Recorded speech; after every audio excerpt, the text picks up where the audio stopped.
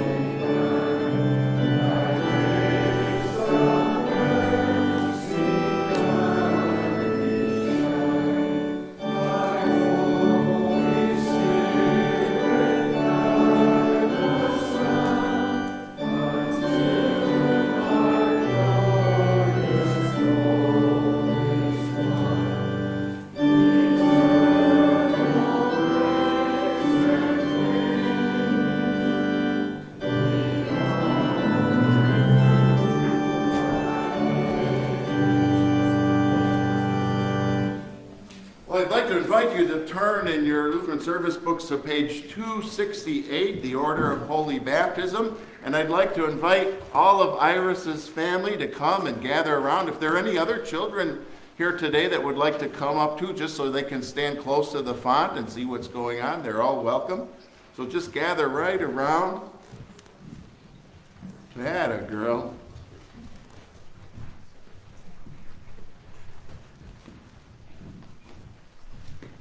All right, Iris is being baptized today, and this is Rachel's baptismal dress. Is that what I heard you say? Isn't that wonderful? Praise the Lord. This will be a great day.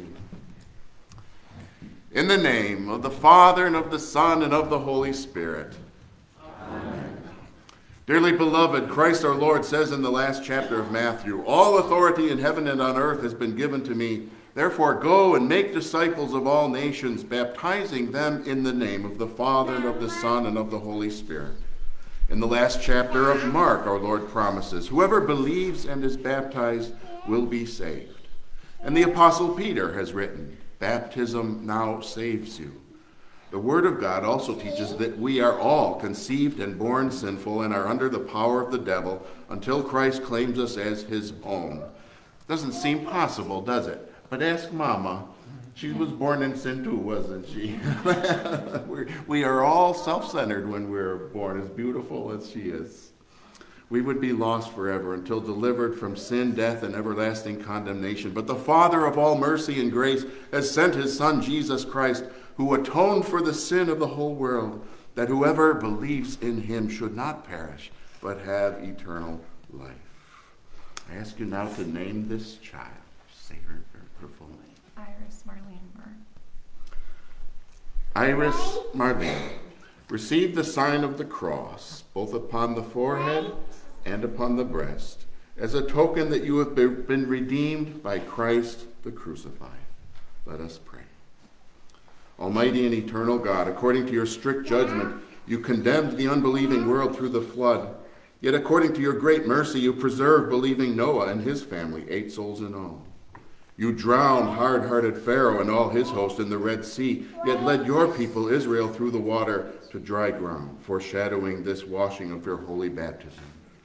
Through the baptism in the Jordan of your beloved Son, our Lord Jesus Christ, you sanctified and instituted all waters to be a blessed flood and a lavish washing away of sin.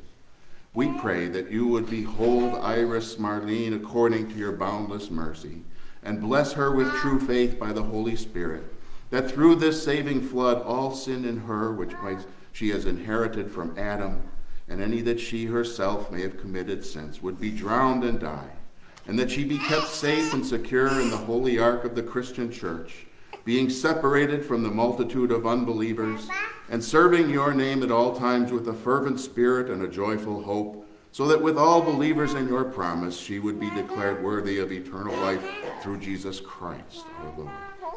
Amen. Well, from ancient times, the church has observed the custom of appointing sponsors for baptismal candidates and catechumens. And in the Evangelical Lutheran Church, sponsors are asked to confess the faith that is professed in the Apostles' Creed and taught in the Small Catechism. They are, whenever possible, to witness the baptism of those they sponsor.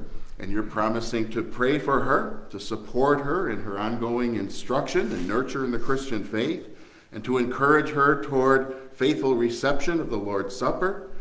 You're at all times to be examples to her of the holy life of faith in Christ and love for the neighbor.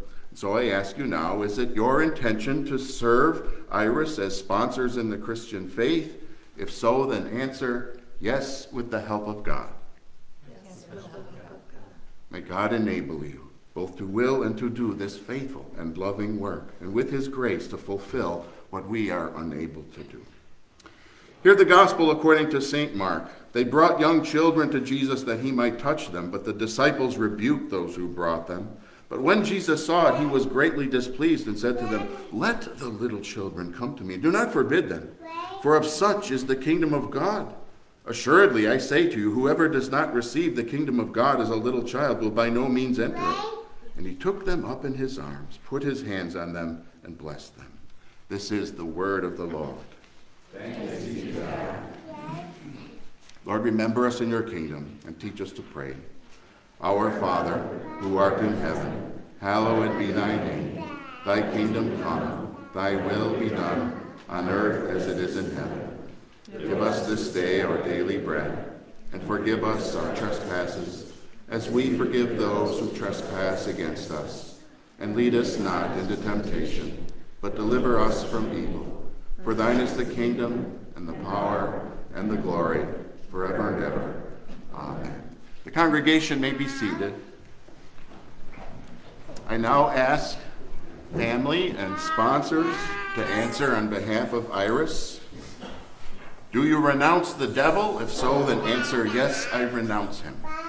Yes, I renounce him. Do you renounce all his works? If so, then answer, yes, I renounce them. Yes, I renounce them. Do you renounce all his ways? If so, then answer, yes, I renounce them. Yes, I renounce them. Do you believe in God the Father, Almighty, maker of heaven and earth? If so, then answer, yes, I believe.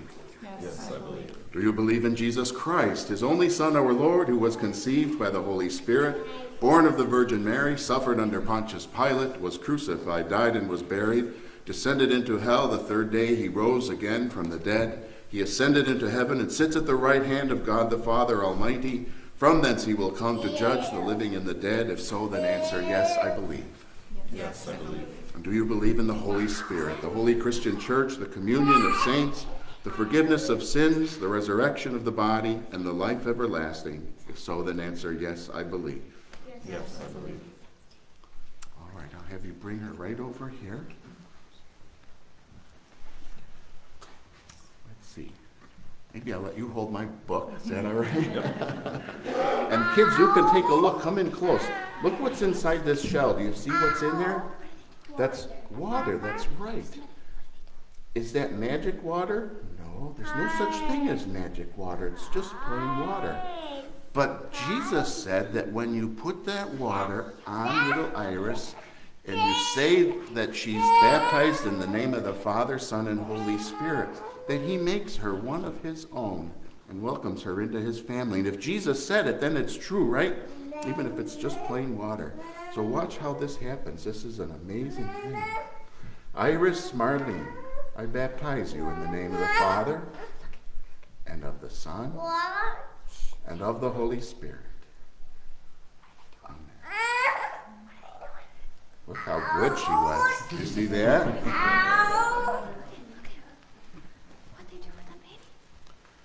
The Almighty God and Father of our Lord Jesus Christ, who has given you the new birth of water and the Spirit and forgiven you all your sins, may he strengthen you with his grace to life everlasting. Amen. All right, I'll let you hold that again. And we'll put one of the sponsors to work. How about that? Just lighting the candle from up at the altar, and then bring it back over here.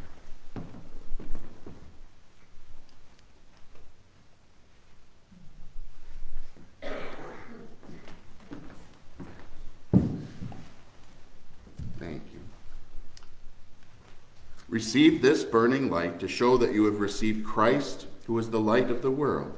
Live always in the light of Christ and be ever watchful for his coming, that you may meet him with joy and enter with him into the marriage feast of the Lamb and his kingdom, which shall have no end.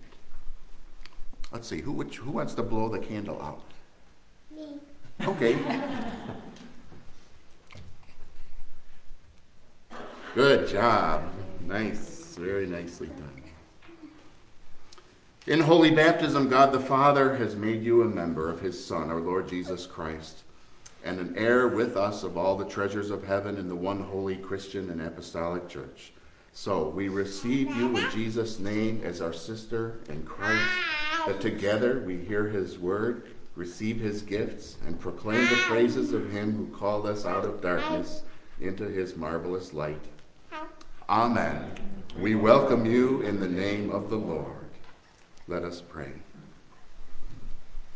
Almighty and most merciful God and Father, we thank and praise you that you graciously preserved and enlarged your family and have granted Iris Marlene the new birth and holy baptism and made her a member of your Son, our Lord Jesus Christ, and an heir of your heavenly kingdom.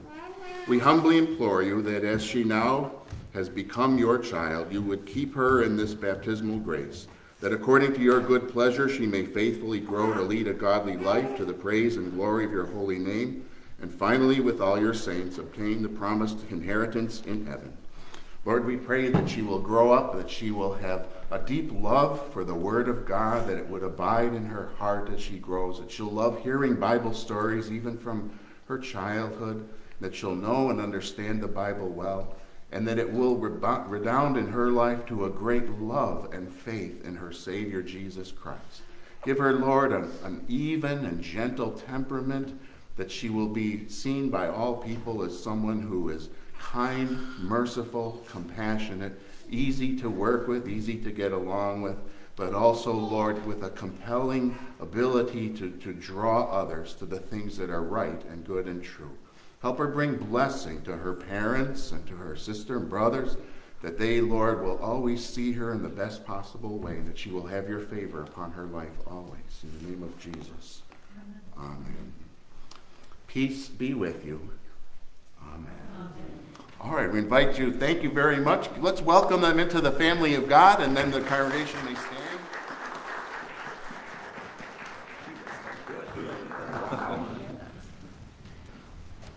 Okay, Tanner, I'll give you this. You can.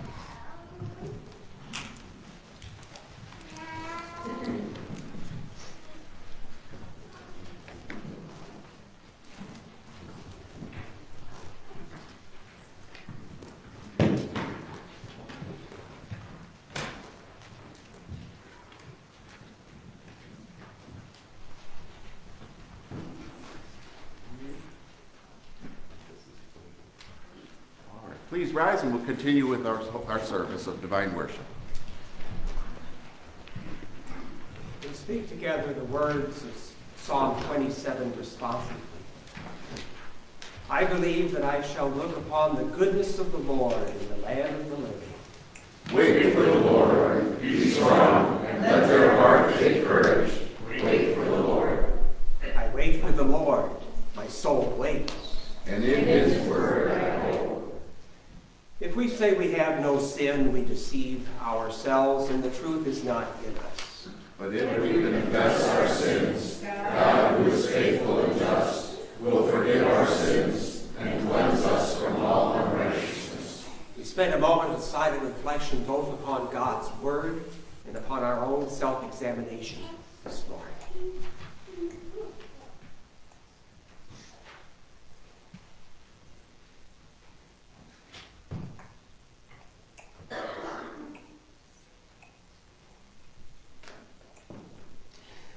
Let us then confess our sins to God our Father. Most merciful God, we confess that we are by nature sinful and unclean. We have sinned against you in thought, word, and deed, by what we have done and by what we have left undone. We have not loved you with our whole heart, and we have not loved our neighbors as ourselves. We justly deserve your present and eternal punishment. For the sake of your Son, Jesus Christ, have mercy on us, forgive us, renew us, and lead us, so that we may delight in your will and walk in your ways, to the glory of your holy name. Amen. Almighty God, in his mercy, has given his Son to die for you, and for his sake forgives you all your sins.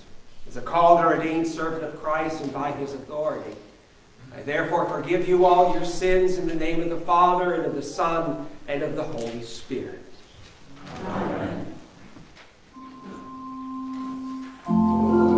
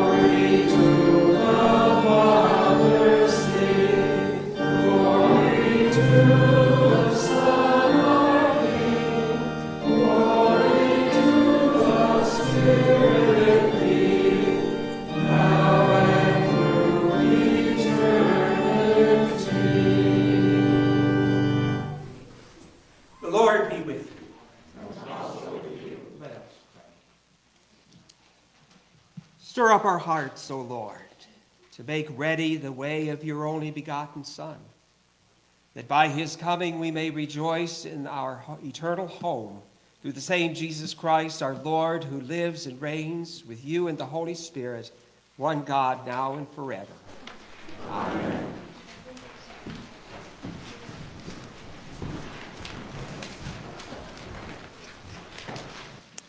The Old Testament reading for today, the second Sunday in Advent, is from Isaiah chapter 40. Comfort, comfort my people, says your God. Speak tenderly to Jerusalem and cry to her that her warfare is ended, that her iniquity is pardoned, that she is received from the Lord's hand double for all her sins.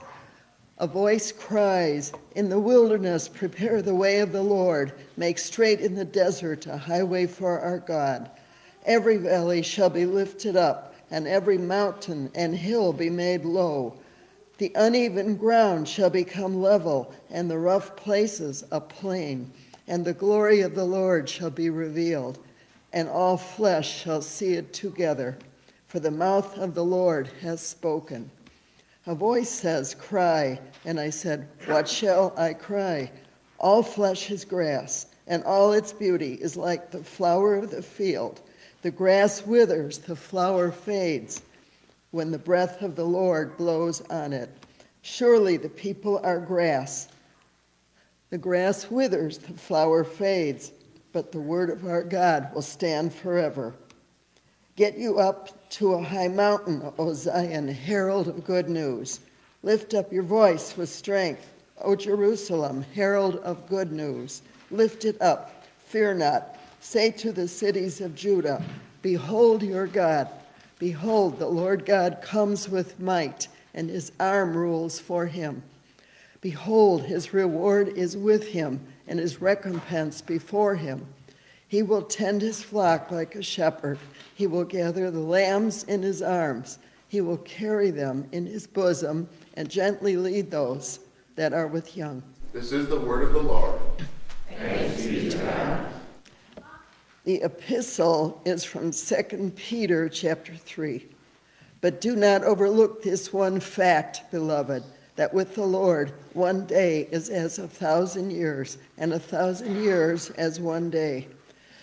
The Lord is not slow to fulfill his promise, as some count slowness, but is patient toward you, and not wishing that any should perish, but that all should reach repentance.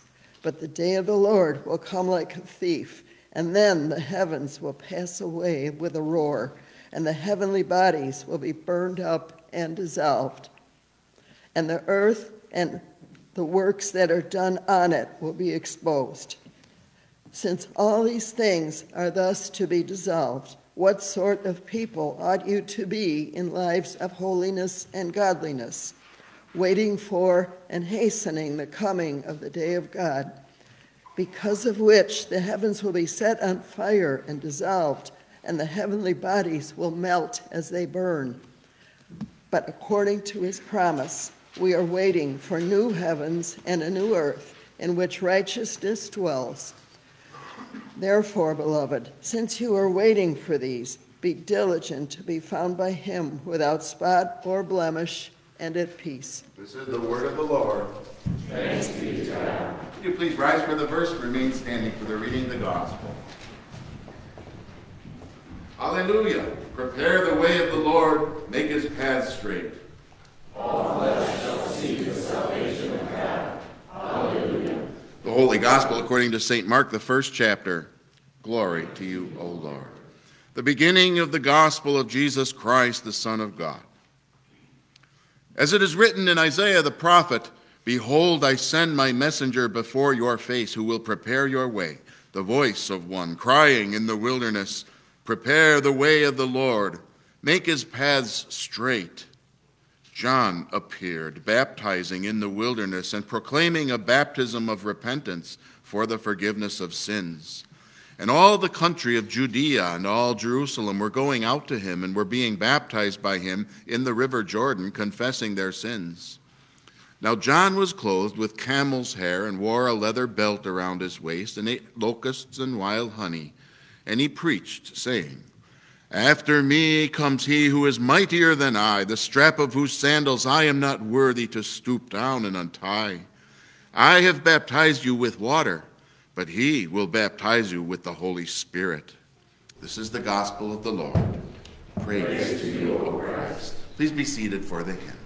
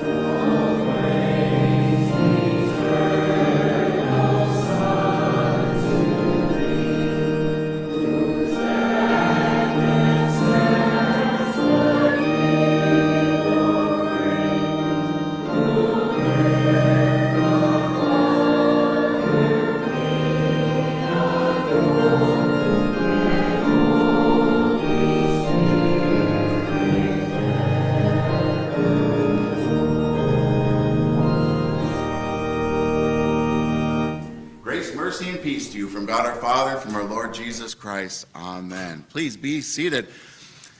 A quick trivia question. Which book of the Old Testament has the most to say about the coming and the birth of Jesus, more than any other Old Testament book? You get one guess. It is Isaiah, that's right. So I'd like to, again, just share with you from the first few chapters in the Isaiah passage in chapter 40 that Nadine read. And you'll probably get more out of this short sermon today if you follow along with me and open back up to Isaiah chapter 40. He starts out there by saying, "Comfort, comfort my people, says your God." The promise of comfort coming forth from him. Now, I just love this passage as it's part of Handel's Messiah. You know, in all the radio stations, instead of playing, you know, "Last Christmas I gave you my heart 5 times an hour till we're all sick of it," wouldn't it be great if they'd play some of the songs from the first part of Handel's Messiah? I count 4 songs in Handel's Messiah that come out of just this Old Testament text that Nadine read this morning. They're so marvelous. And it starts out by proclaiming comfort.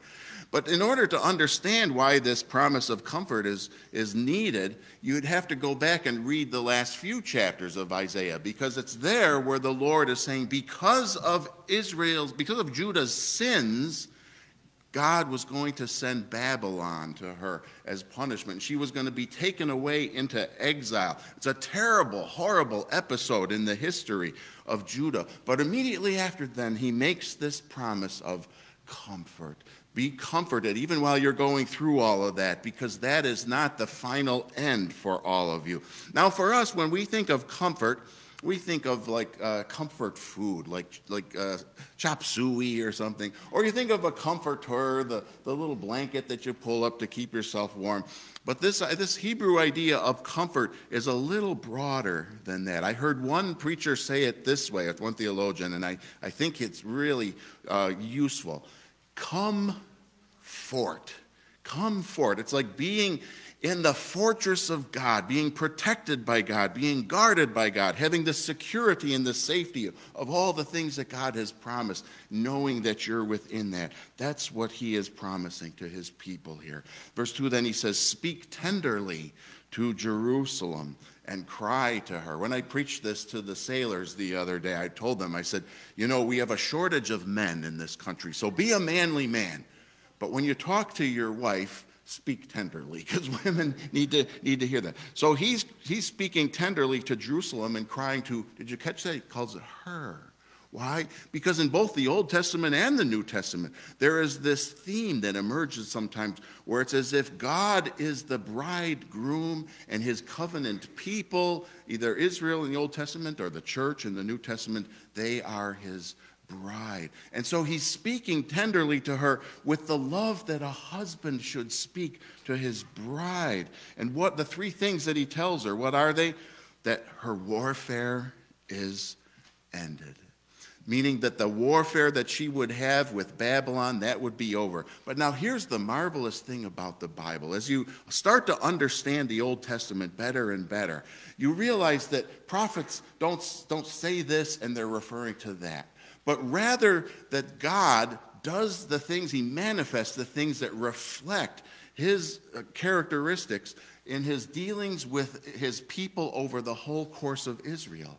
And so it's like a tapestry where things emerge again and again and again.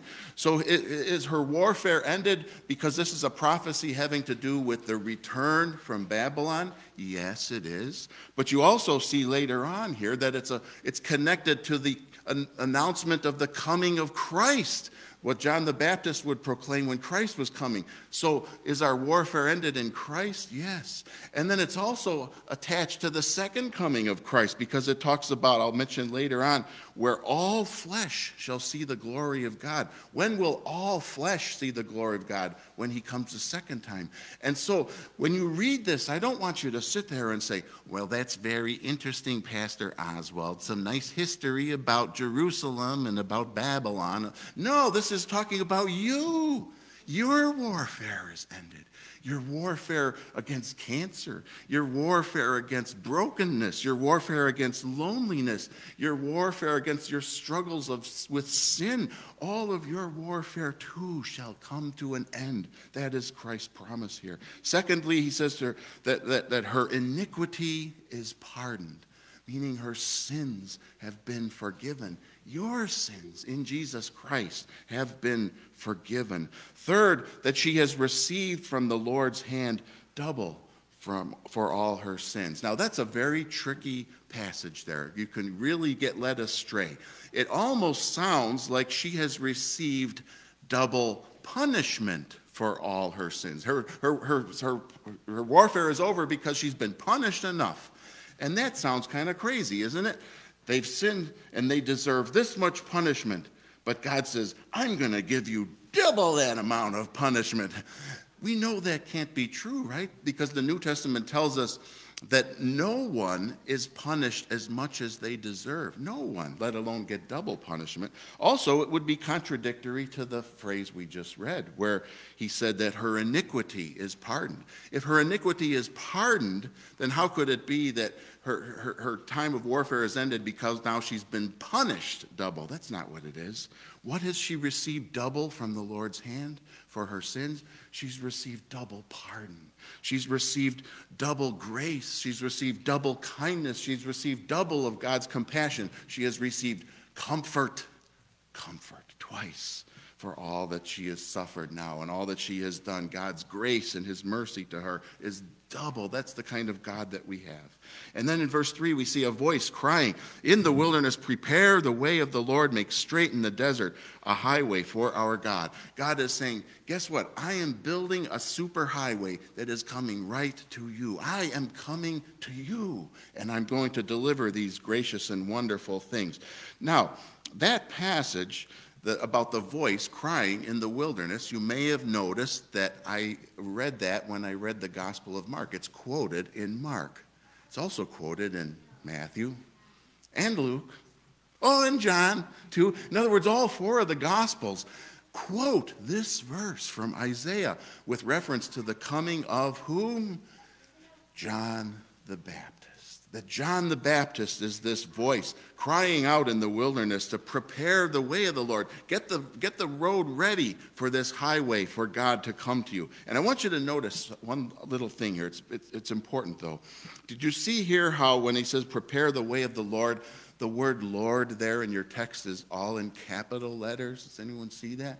Do you know why that is? In most English translations, including this one, whenever the word Lord is capitalized, it's because the word there in Hebrew is not just a common or generic word for Lord or God, but the proper name for God. Do you remember when Moses saw God up on the Mount Sinai, or speaking to him out of the burning bush, and Moses said to him, the people are going to want to know what your name is. You're sending me to bring them deliverance, but who shall I say has sent me?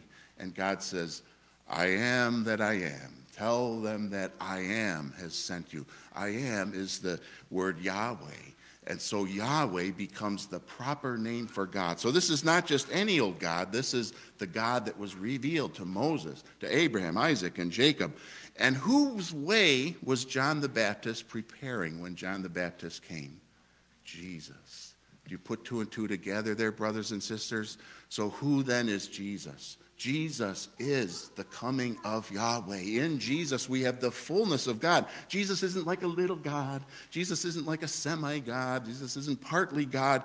In the coming of Jesus, we have Yahweh himself fully delivered to us in the person of Jesus. Make straight in the desert a highway for our God. Now, straight and crooked have the same connotations back in Isaiah's day as they do today. When someone is living a straight and narrow life, that means they're living right. They're living what is good. When someone is living a crooked life, it means that they're debauched, they're immoral, they're doing what is wrong.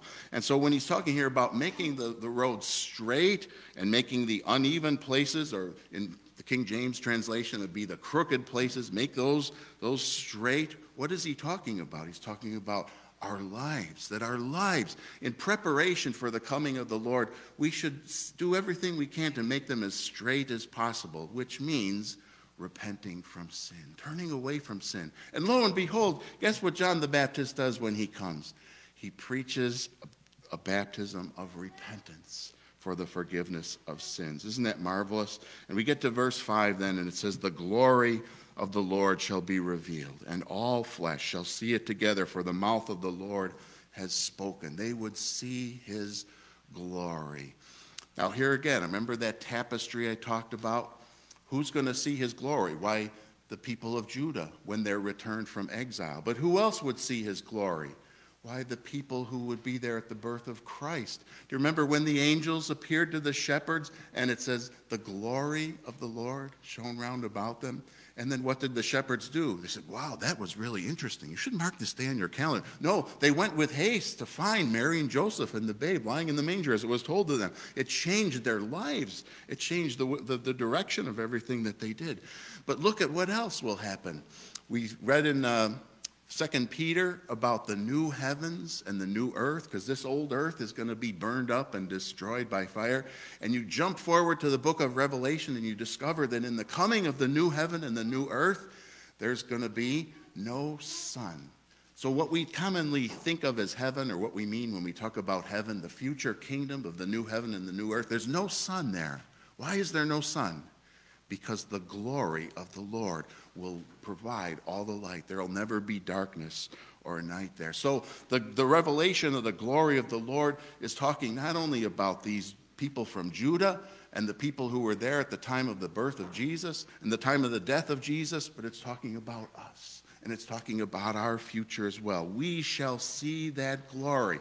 And it's going to be so splendid, so marvelous. Remember when Moses was up on that Mount Sinai? And he said, I want to see your glory, Lord. And the Lord said, if you look at my face, you would die. But I will let you watch as I pass by. So he hides Moses in the cave, and he goes by. And so as God goes by, he sees the back of God going by. And just from seeing the back of God, what happens? His hair turns white, and his beard turns white, and his face starts to shine, so that when he comes down the mountain, he has to put a veil over his face because the people can't even look at him. He's too blinding. That's the glory of the Lord. Now, we get very caught up in the glory of small things. The glory of my phone that can do all these cool things. The glory of my computer that gives me access to the whole world. The glory of a new car. I love that new car smell. All these great things. And I'm not saying you have to get rid of all of them, but don't let the baubles of this life and this society capture your heart and your passions. Reserve those for something so much greater, the glory of the Lord. Because all the rest of this is going to burn up. But the glory of the Lord, that will endure. The grass withers, the flower fades, but the word of God, that abides forever, brothers and sisters. Amen. You may remain seated for the prayers.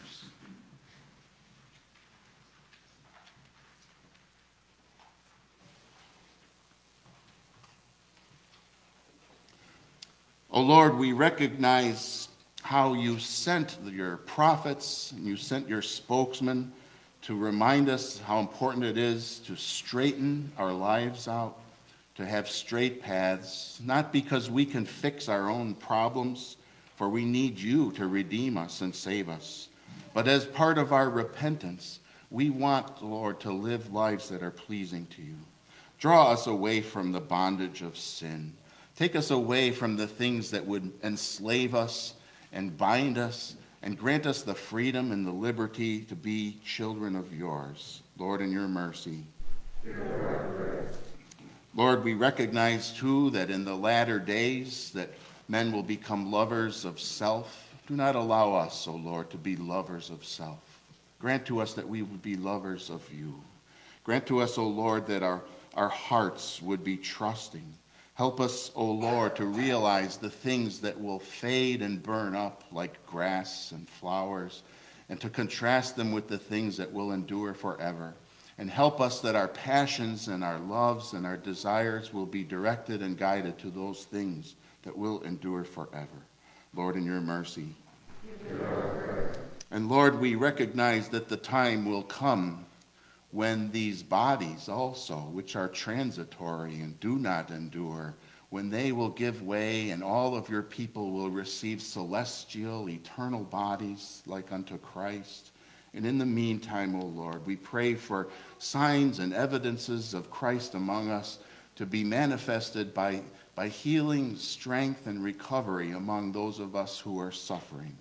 We think, Lord, of Pearl as she suffered a stroke and is at home now, for our other shut-ins, for Carolyn and for Jean.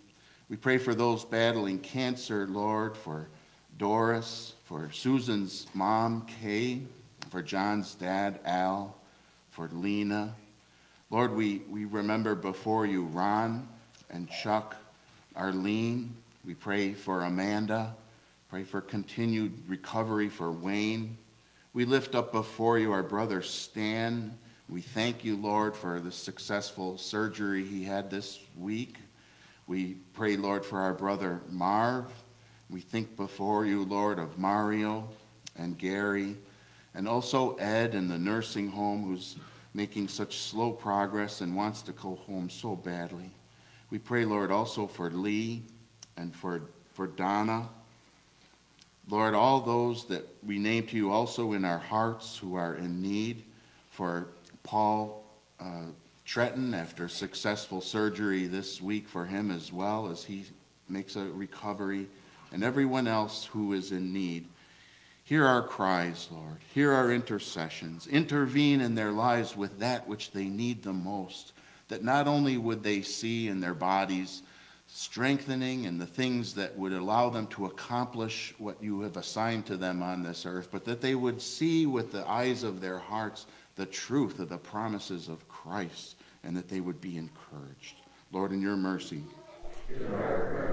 Lord, we thank you this day for the precious and wondrous gift of baptism delivered to little Iris. Oh, what a beautiful picture to see her eyes looking up tenderly and gently at her mother's face as the words were spoken over her. And we praise you that you have made her one of your own. And we ask your blessings upon her and upon her family. Always speak to them, Lord, as you have spoken to Jerusalem. Comfort, comfort, and speak tenderly to them so that they will know your promises and the gentleness of your kind face to them in Christ. Lord, in your mercy. These, Lord, and all other things for which we should pray, we ask that you would give us endurance and patience to intercede constantly, that we will never let our prayers wander off, but that you would call us and summon us through the Holy Spirit to speak to you about all these things, and that you would above all give us faith and confidence to know that you hear us and that you use our prayers mightily to accomplish your will and purposes in this world. Keep us safely in your arms and gather us one day with all of your people in that new heaven and new earth where your righteousness will dwell forever. Amen. We will now receive your offerings.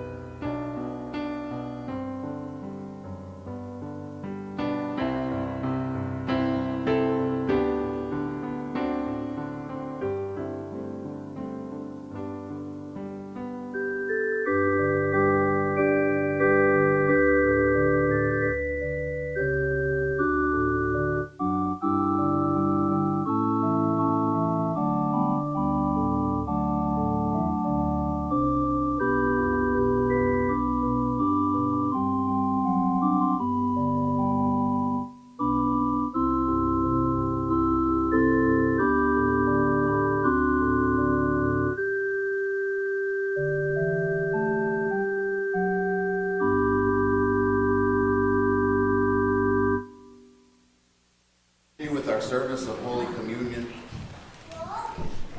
The Lord be with you.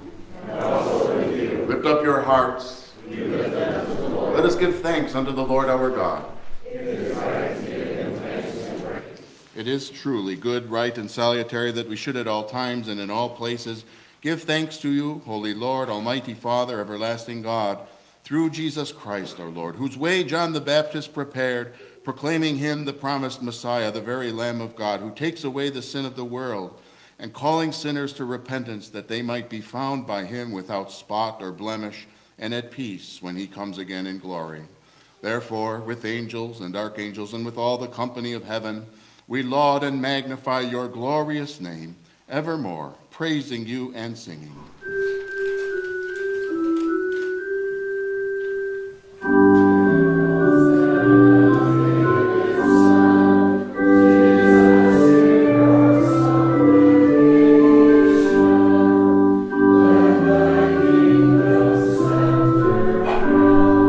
Bring us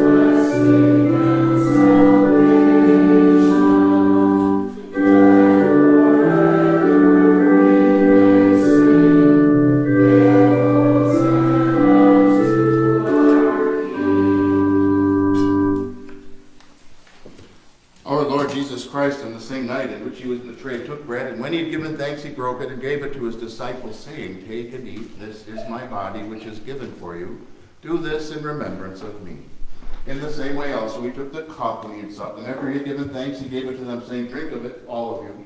This cup is the new covenant in my blood, which is poured out for you and for many for the remission of all of your sins. Do this as often as you drink of it in remembrance of me." As often as we eat this bread and drink this cup, we proclaim the Lord's death until he comes.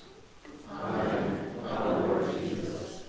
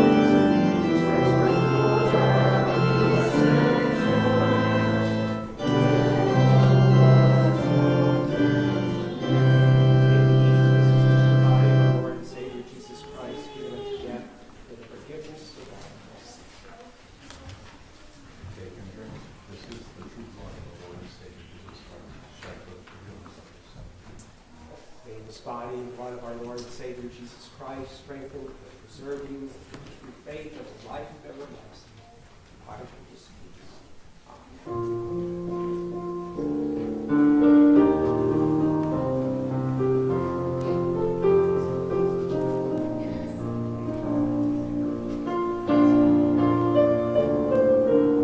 Welcome to the table of the Lord.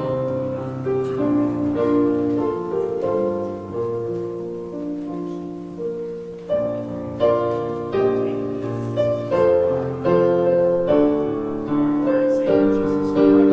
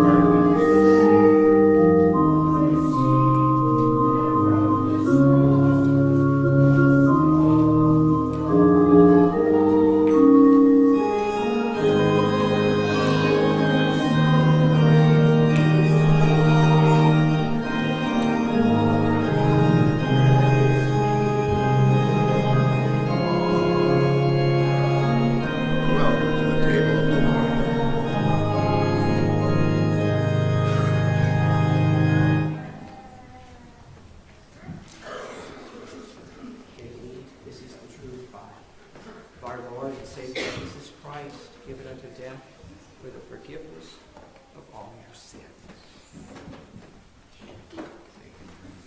Take and eat. This is the true body of our Lord and Savior Jesus Christ.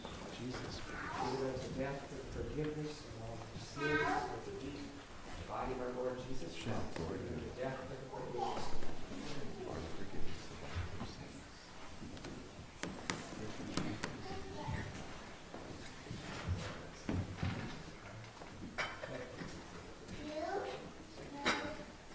May this body and blood of our Lord and Savior Jesus Christ strengthen you and preserve you unto life everlasting. Depart in peace.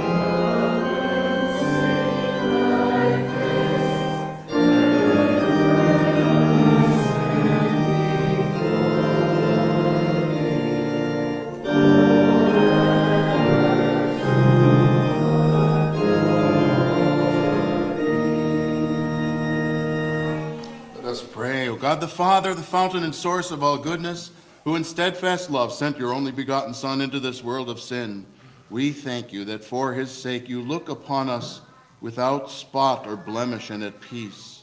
We praise you for the lasting home you give us as we trust in you.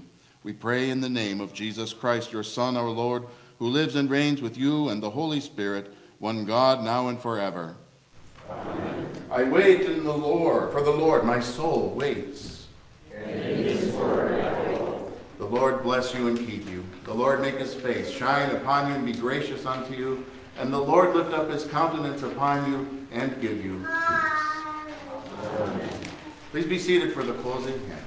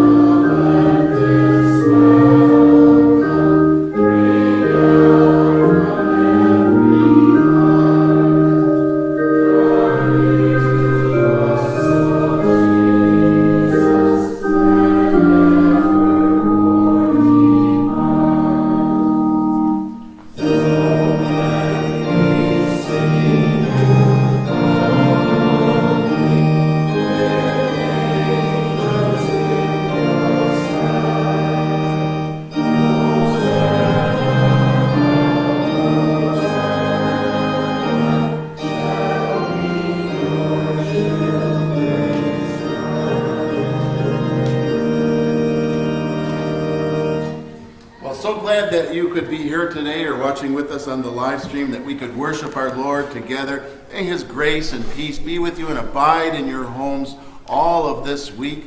If you have a chance on the way out, come and welcome Iris into the church family, and I think you'll get a blessing if you do that. Just say, welcome Iris, and you'll feel good about that. The ladies last week that did the Trees on Parade, the total was over $1,000 that they made. Praise be to God for that. And this is exciting. The Christmas tree they decorated won second place in its category. That's pretty cool, isn't it? It was beautiful if you happen to see it. Just a reminder that we have our midweek worship services here where there's I think we're having chili. Are we having chili again? It's delicious, and there's a lot left over. So chili at 6 o'clock on Wednesday, followed by our midweek Advent service at 7. And then I haven't heard anything yet from U.S. Customs and Immigration about the Burtnick family. We're still waiting on their visas to be approved so they can come here. But I did apply for, and we have received a grant from the LCMS Human Care Department for $5,500 to help us with that project. Isn't that a blessing from the Lord? Thank you, Lord. Any other announcements to be made today? Stan. Yeah, I just want to thank everybody for the prayers last week. Yeah, we thank God that He answered those prayers and that you're here with us today. Praise the Lord. Go in peace and serve the Lord. Thanks be to God.